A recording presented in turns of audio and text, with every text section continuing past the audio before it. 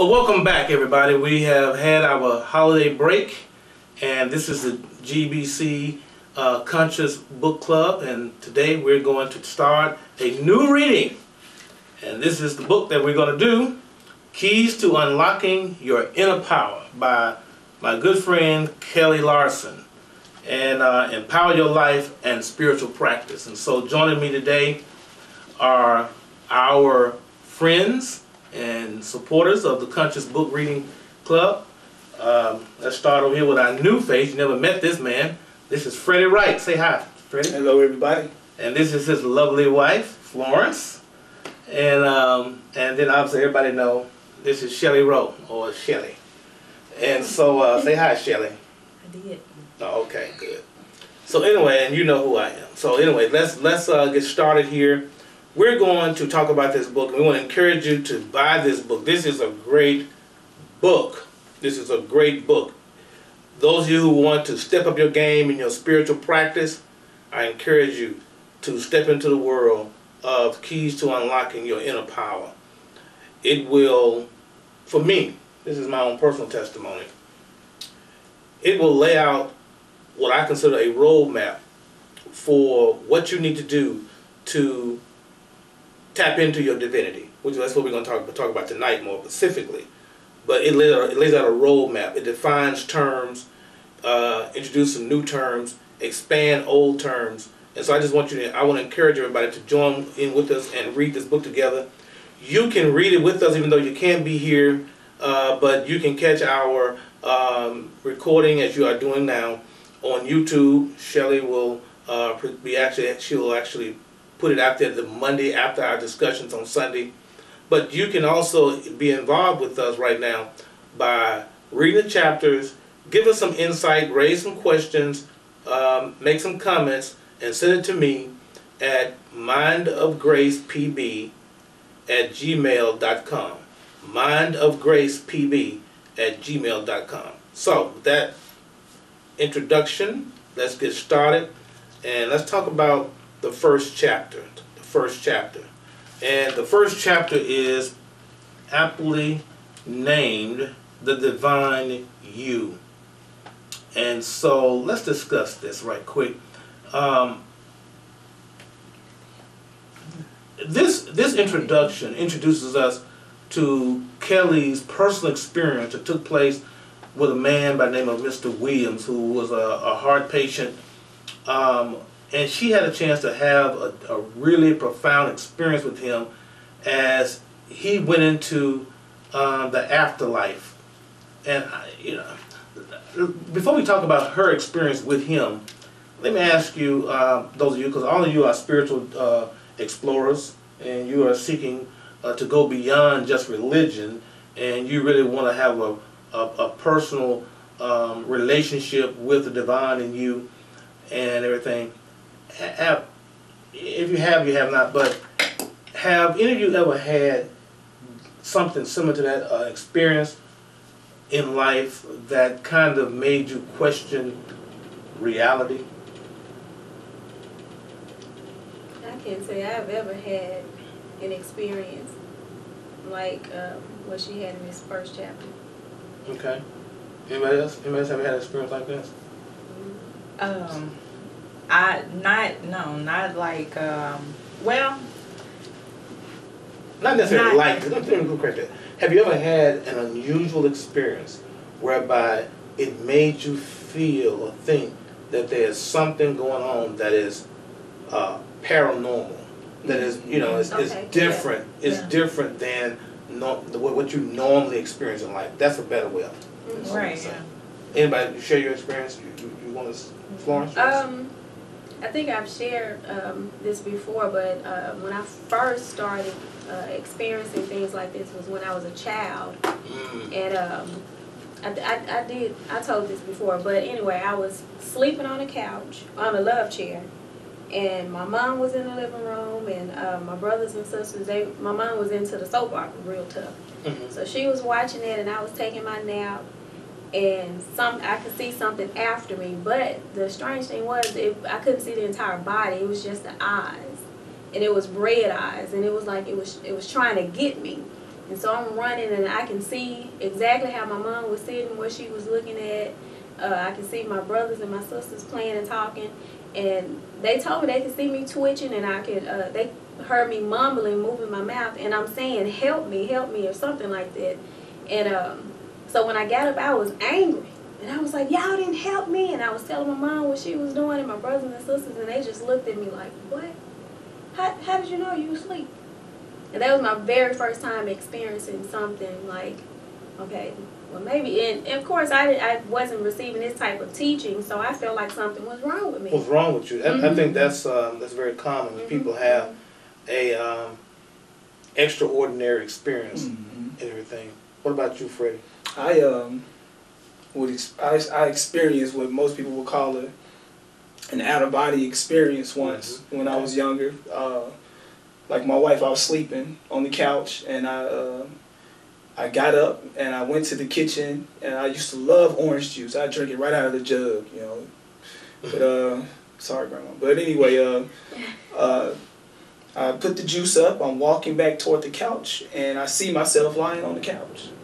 And how old were you? I had to have been all of 10, 11 years old. No older than 12 years old. So I was in that age range. And I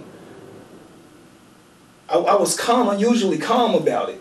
And instead of freaking out or anything, I walked outside. I went outside, and I went up and down the street. It was desolate. There was nothing going on, nothing happening, no cars moving or anything. It was dark. Street lights were on. No wind, no birds chirping. Everything was just still. And I came back into the house, wondering how I was going to wake myself up. So what I thought of, I sat down. I didn't look at myself anymore. I just sat down and laid back down. And next morning, I woke up having that story to tell. And at the time, how did people respond? Did you share it with anybody? I shared it with my brother, of course, and he just said I was crazy. I shared it with my mother, likewise. She just said I was, probably dreaming. My grandmother, she just kind of about it. She didn't have an opinion otherwise, But I just chalked it up to being a dream, and like my wife through teachings here at the church. I look at that experience now like, okay, well, there could have been something more to that. But I believe the question was, have we ever had an experience that made us feel like there was something paranormal going on in the world? That was my first indication that, maybe, we're not alone, and there are other things at power here, more things going on. What about you, Shelly? I guess, similarly, like they said, I've said before on other shows that is, dreams are just like my everything, and most of my experiences have always been in when I felt like I was sleeping. I've had instances where I would be asleep and wake up, like Freddie said. One time I got up and was walking through the house, and my great-grandfather was there at the house who had passed, and I was just talking to him, and when I woke up, I was standing where I was talking to him. I wasn't in the bed, and I don't remember getting up, anything like that.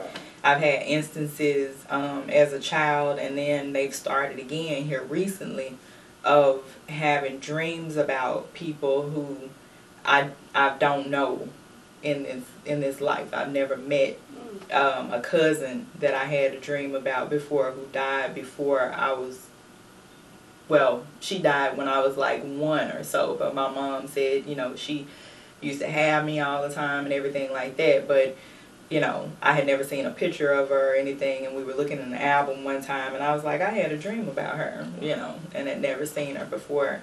And then as our teachings have gone on since we've been here at this church, they've become, those kind of instances have gone on more and more about people at this church and things like that involving them that I felt were prophetic.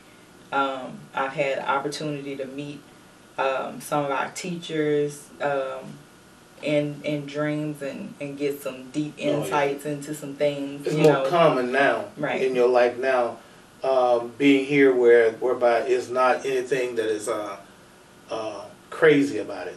Well, and I think it was probably it's starting up more again now, but it was more prevalent when I was a child. It was like constant because Did you share with anybody? Well, when that's you was a kid? no, because I mean, well, yeah, I did, but I was one of those kids all the time that was telling a story. Yeah. You know, Well, that I'm had trying to get it. How imaginary did people friends. in your family So- respond to you? They just said okay. They listened to me because I was you one of was those you kids was the that crazy had kid. I had imaginary friends. Yeah. And, Okay. you know, we That had was tea par for the parties course for and you. all that kind of stuff. You know, Mhm. and so the fact that they, you know, that I felt like this stuff was real. I mean, I had deep imaginary friends. Like, no, this is my friend. My brother talk about it and all this kind of stuff. Whatever, you know, I cried. That kind of stuff. You know, Yeah. so. No, they didn't think it was a problem, so I guess that's why it continued. Right. You know, because Right. there was nobody telling me, no, you're not, you know. Yeah, I know what you mean. I guess when I listen to all this, it does remind me of the event that happened that Kelly shares in her book that made her begin to realize that there is something going on in reality that could be considered unusual. And that was this, and I thought that was very interesting. Y'all can just jump in and share the story with me, but she's a nurse. This guy by the name of Mr. Williams went into cardiac arrest, and she held his hand, and apparently he left his body, and she tapped into his conscious, and she went with him into a in-between life experience, Right. or an afterlife experience where he had a life review, and she was there witnessing it. Right. Right. It to me it spoke to how people would often say that their life flashed before their eyes. I thought about that. You know, that's the first thing that hit my mind, and you know, for her to say it was on the ceilings and on the walls and on the floors, and everything about his life was coming in and out in seconds, and they were moving at the speed of light, and you know, people say that, they say they saw this light, and they say their lives flashed before their eyes before they actually came back into. And actually, Freddie, that's a documented common experience. You know, when I was a long time ago, when I was in school, I took a course on death and dying, and a part of our training was to go to a geriatric place and then to work with people who were terminally ill. And in preparation for that, we studied the book Death and Dying by Elizabeth Kubler-Ross, and they study the common experience what happened to people when they die and have a near-death experience, what is called NDE, a near-death experience. And one of the things that is very common is that they see a light, the light is loving, and they have they may meet loved ones in the experience, and then they also have this life review. And the life review is not about judgment. Right. It's not about saying this is, you know, bad, this is good. It's just like a learning experience. And I thought that was very interesting, and based upon how people normally think that when they die they got to stand before God, and it's like, you know, sheep over here, goats over here, you know, you're going to be good, you'll be bad, that kind of stuff. This guy went through a whole life review and covered all his experiences, and I think at the end the angel or the God asked him, do you want to go back? And are you, I don't know how to get it. He asked him if you were ready to go. If you were ready to go. Right. And he told And him the only thing he had, there was none but love, there was no judgment, his peace, but the only thing he had was a sense of regret about his relationship with his elder son. Yes, sir. Did y'all pick up anything in that? Because that to me is so contrary to what we are normally taught in religion, no matter what it is that, you know, you're going to have your head down, you're going to be looking like, you know, the worst thing in the world. But here's this man with all this experience of his whole life flashed in front of him. And the judgment was like an education, you know, to learn, Yeah. to say if well, what did you learn out of all of this, Right. you know, and then it gave him the choice to say Stay or go back. to stay or go back. Mhm. Now, you ever kind of wonder what in the world, because I take it that this was Kelly's first, not maybe first time, but this was a big experience with the afterworld, with the afterlife. What in the world could have been going through her mind?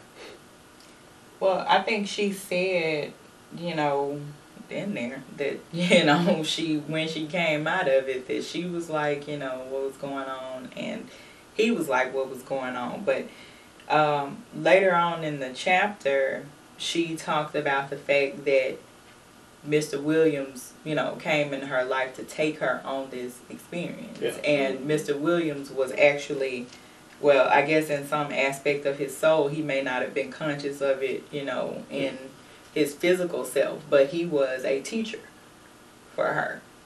This was a teaching experience for her that he allowed her to experience with him. And that answers the question of our friend Miss Crystal White. Hey, Crystal, and you guys can send your questions in to us by email. But she talked about in the beginning of the experience with Kelly and Mr. Williams, I wondered if she was allowed to view that experience because of her compassion of wanting to be there with him. Kelly just happened to be working that particular day and moment that allowed them both to experience the spiritual world, as some also call it the supernatural. But so to answer that question, Crystal, she does speak to the fact that this was a teaching experience that he allowed her. I'm thinking that, you know, probably with Kelly, that she had gotten to a point, to a level where she was, you know, like we were talking about as we're having these experiences now, where she was starting to experience more things. And this was an opportunity where the guides allowed her to participate. Let me ask you this. Do you think everybody has these types of, you know, wake-up calls, that there's something more to life than the normal? Do you think everybody, every soul that enters into this world has that type of wake-up call? I know that you all have had them, I've had them, but do you think that's, do you think that everybody has their own unique wake-up call or nudge, that there's something more? What do y'all think? What do you think, Freddie? I think it depends. I think it. But do you think that you're unique? No, I don't think I'm unique. I think it depends on the individual. I believe it depends on their level of spirituality. I believe that, you know, if you're open to anything, you know, you open yourself up to certain experiences. So if you're spiritually open and you're not Closed-minded.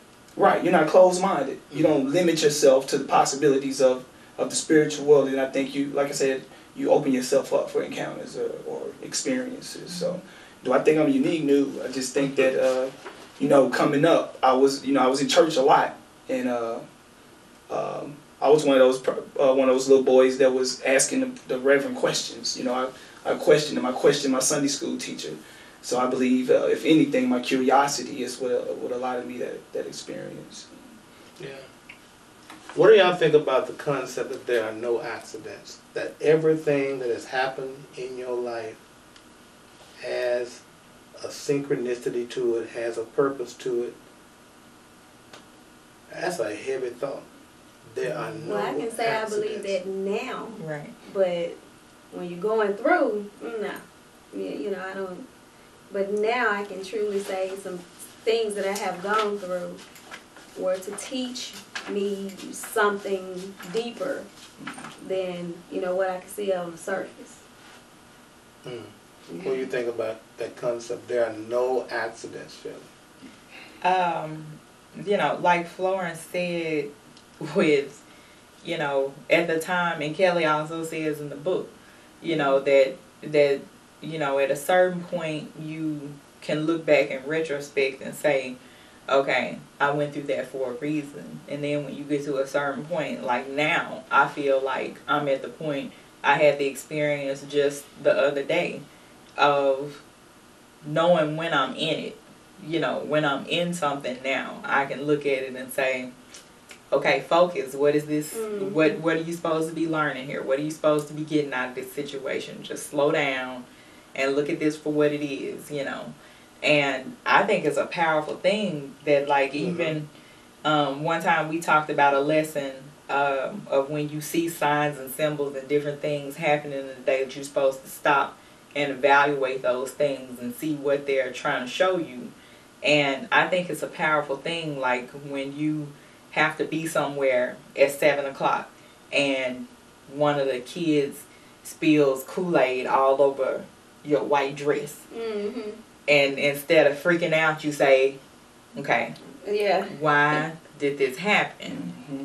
And it could be something as simple as you change out of that white dress because when you get there, the person who's doing the presentation had on the same dress. Mm-hmm. Or it could be something as... Or if you would have left when you did, you could have been involved in an That's accident. right. You know, Mhm. you drove you past needed- an accident that yeah, could have been you. That could have been you, or Yeah. you So the needed to value- stay there because something was going to happen. So you have to stop, you know, reacting to things.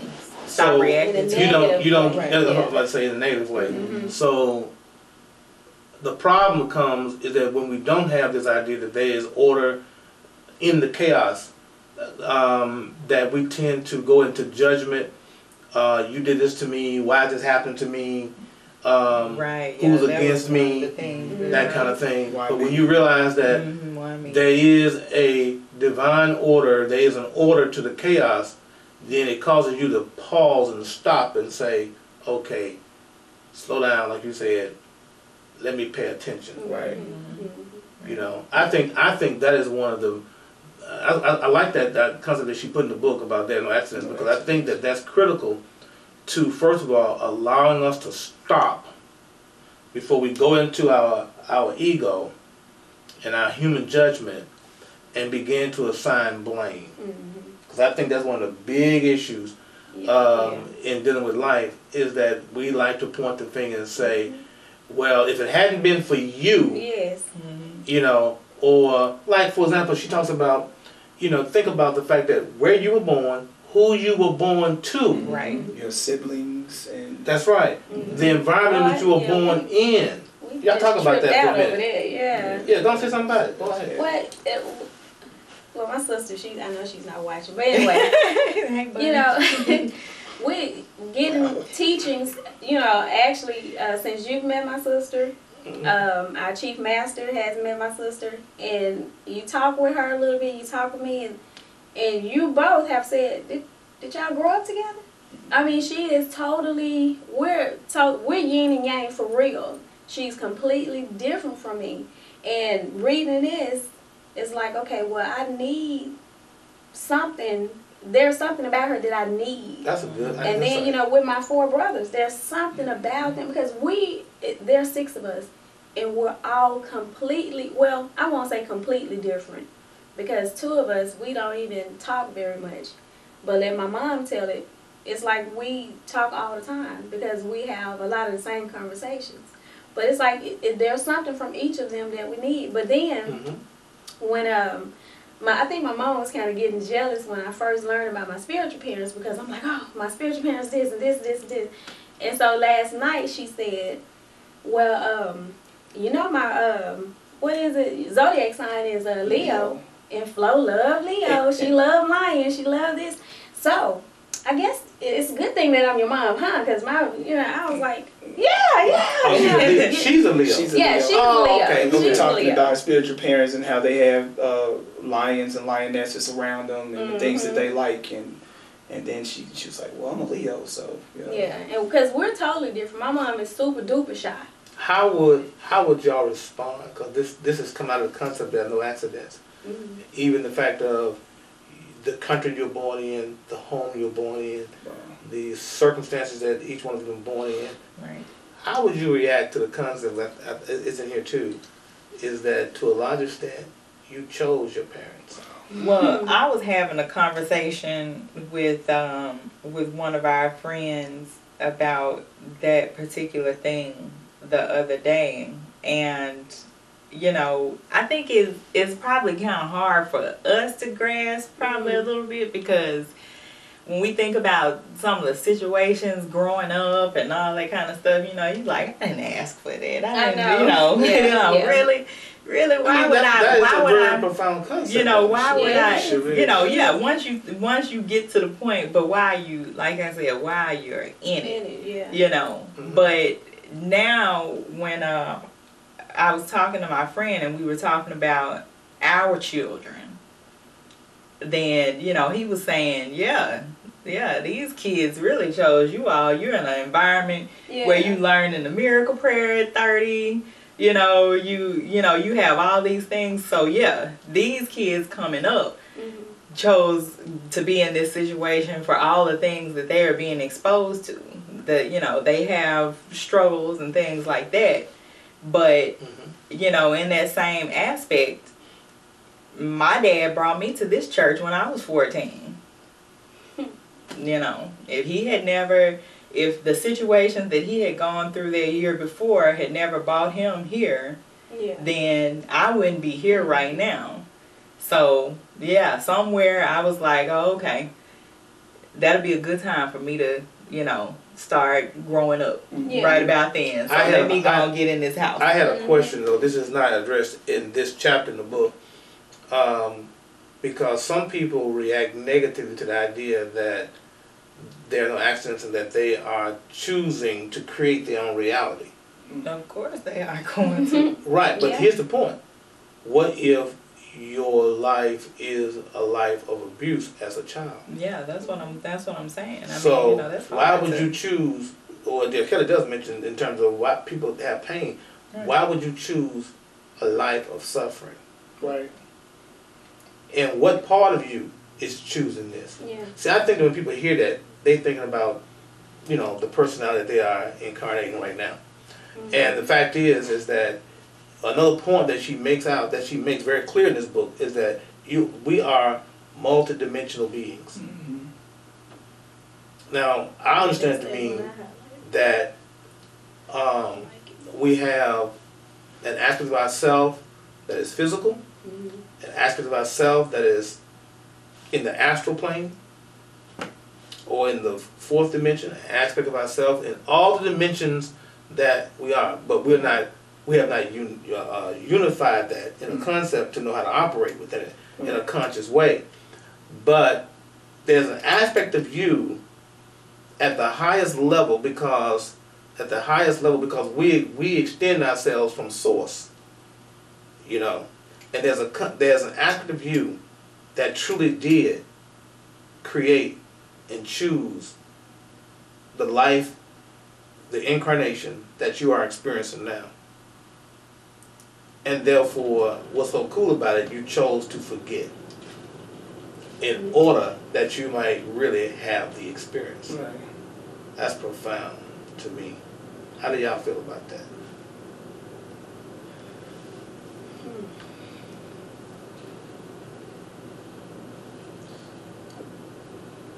I don't know how to, like you said, it's heavy. And, you know, just to speak on that is heavy, but, you know. It really is heavy. It's like once you become, I have to take it from the standpoint of becoming conscious of it. Like, we know that now. And once you know that, you know. Practicing it is another thing. Practicing, right. To practice it is, right. You took the words good. Yeah. Yeah. But go ahead. You want to say something? I don't know. I was looking for something else in here, but one thing, you know, that Kelly says, as we incarnate, live our lives, and evolve, a primary goal is to become conscious of this force in our lives and to overcome its lower vibrations. I think, you know, when I think about the difficult situations that we go through in our lives, I've had conversations and asked questions of Dr. Gibson and Miss Kathy before about different situations that I've had in my life that, you know, may have been difficult and things like that. And one of the things that, you know, I think is beautiful and don't mind sharing with people that he told me that I needed to do for my soul to evolve was to learn how to be happy. And when he told me that, I was like, oh, that's all. I was like, I can do that. Then I said, wait a minute. Right. Yeah. Easier I'm said like, than wait a done. minute. Because he didn't just mean just be happy when I'm going shopping or when I'm hanging out with my friends and stuff like that. He meant, and then the stuff started happening. Like I think one time somebody, we were in Bible study, said that they wanted to, it was Freddie, said he wanted to, no, we were, where we at? Watch me. And he said he wanted patience, and you told him that he was gonna be tested with that. You put him in a situation in order to practice my patience. Right. And so Dr. Gibson, when he told me that I was gonna need to learn how to be happy, then stuff started happening that would make me sad or upset and things like that, you know. And I was like, wait a minute.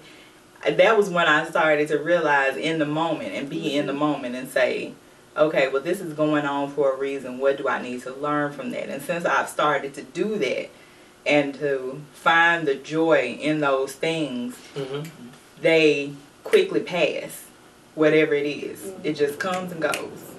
Yeah, yeah. How do you, this Jesuit priest named Teilhard Chardin, he made the comment, you've heard me say it before, you are not a human being having a spiritual experience. You are a spiritual being having a human experience. When you hear that, and when you have heard that, if you ever had time to think about it, what does that mean to you? It's in the book as well. For me, just hearing that, I get that I should let life entertain me, so to speak. You know, whatever's going on in my life at that moment, you know, in the future, whatever's happening, it should entertain me in the aspects of, why'd that happen? Or, what am I to get from this? You know, it should interest me, it should intrigue me, instead of anger me, upset me, those lower vibrations of love that Miss Kelly Larsen. Why would a spiritual being want to have, and which is what we all are, yeah. Why would a spiritual being, what would be the purpose of a spiritual being wanting and having and constructing a human experience? Because the human experience is an experience of duality. You know, happiness and sadness, love and war, or love and hate, war and peace, birth and death. What value is it to a spiritual being to want to have a human experience? In other words, I'm saying, why are you here? I think that's one of the essence of chapter 1, is to get us to think about your sole purpose. Why are you here? Have you ever sat up at night sometime? I know I have, man. And asked the question, you know, do you know do you know where you're going to? Do you like the things life is showing you? You know, okay, having a Donna Ross moment. Right. Okay, but the fact is, mahogany. Right. Yeah, having the fact is, but ever sit and thought about, man, what is my purpose? What's the plan? Why am I here? What am I here to do? Right. You ever had that question? You ever thought about that deeply? I mean, because life happens, we get caught up in a routine, going to work, come back from work, we get caught up in the routine, you know, changing diapers, as y'all do, I don't know. But changing diapers, raising kids, you know, driving back and forth, grocery shopping, watching TV, watching sports. And you say, man, what is this all about? I mean, when you stop and look at a lot of people in the world, I mean, it's cool. They talk about football, basketball. They talk about cooking, talk about buying and selling, going and coming. But when you stop and think about it, what is it all for? It's like, yeah, what is it all for? It's like, okay, it's like a game of Monopoly. You play the game, you get Boardwalk, Park Place, you move all around the board, you know, somebody goes broke, somebody makes bank. But when it's all said and done, every piece goes back into the box. It all goes back in the box. No matter how much money you make in the game, no matter how much money you lose in the game, no matter what you buy and own, and you know you make bank, you go broke. when the game is over, every piece, all the money goes back into the box. But that's only your physical self. But that's with my your point. soul, That's the point, right? That's the point. But with your soul, everything doesn't go back into the box. Hopefully, you went through, you learned enough in that life that it evolved you But to do the, we for the stop? next time. That's right. And that's what it's the about, point. evolution. It's about evolution. Do we stop and think about the choices, you know, the thoughts, the direction that we take? Are we conscious of the fact of what is the meaning of life as it relates to your soul? Because you are a spiritual being having a human experience. And I'll be honest with you, when I look at, and I've been at this church for, over 20 some years, and I'll be honest with you, I look at people, and in church I'm talking about, and their spiritual lives are as uncertain, and their spiritual practice is as incomplete as anybody that's outside the church. It's just, religion can be itself no different than going shopping. A routine, Right. a thoughtless activity. Right. And that's what I find so important about people reading this book. To begin to look into your divinity, your divine plan. Why are you here? Why did you incarnate here? And I think that is a very profound thing where we definitely want to encourage people to read this. Anybody want to add anything to that? At that point? The whole thing you were saying, the statement that you finished making, the point you just made, just took me back to your favorite movie, The Matrix. Yeah. It's The Matrix, and it's designed to keep us from the bigger picture. I feel like people are in this world in their routine, going about their daily struggles and successes, if you will, but repeating what you said, at the end of the day, at the end of the life, at the end of this physical journey, not the spiritual, it all goes back to the box. So, in the Miss Larsen stated in there that she realized that the purpose is our purpose here is more than just to work and to rip and run and shop. Is evolution, becoming closer to your divine self, enlightenment. Right. And this brings us to the concept of reincarnation. Reincarnation. And the purpose is that the reason why you keep coming back here is you're evolving. And each life is designed to help you to, like you said, reach your divine purpose, your goal, to the point whereby you no longer need to come back here. And then you go to another stage of development or whatever the case may be. I oftentimes wonder, why is it that concept, which I know we can get into later on in the book, but why is that concept so hard for church people, religious people to swallow? Because if you are a spirit being having a human experience, if you are a manifestation of source, and you're filled with source energy, do you really think in 70 years you can actually, well, I guess you could, but for the most part, people don't reach their full potential with that little period of time. One thing I want to outline is the fact is that she called source a feminine, She should do.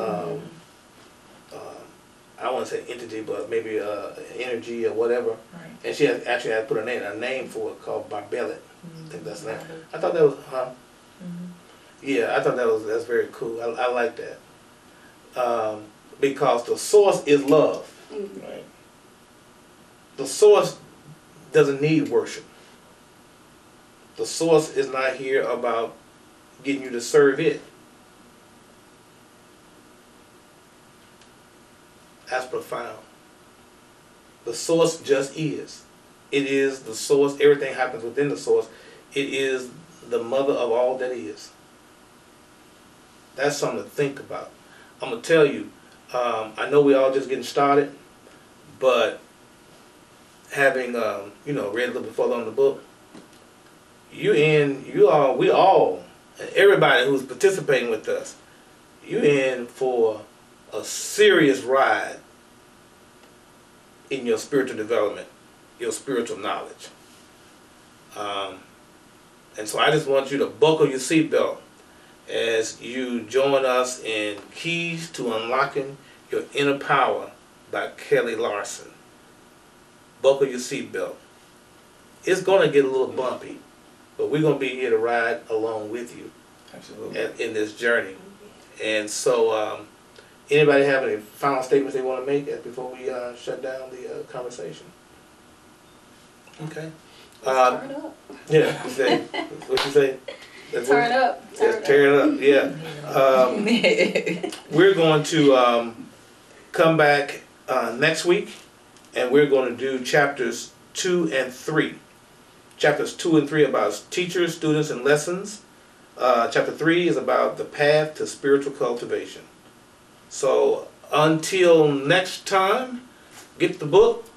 Amazon has a good price for it. Send information to us on our Facebook page about the reading of the book. Get a discussion going. Give us some stuff to talk about. If we didn't cover things that you say, oh, I wish I talked about this. Well, look, you read the chapters 2 and 3 and send us your questions. No, without question, we will discuss what you send to us. Let's have a great conversation. Let's spiritually grow and evolve. And until next week, have a great week.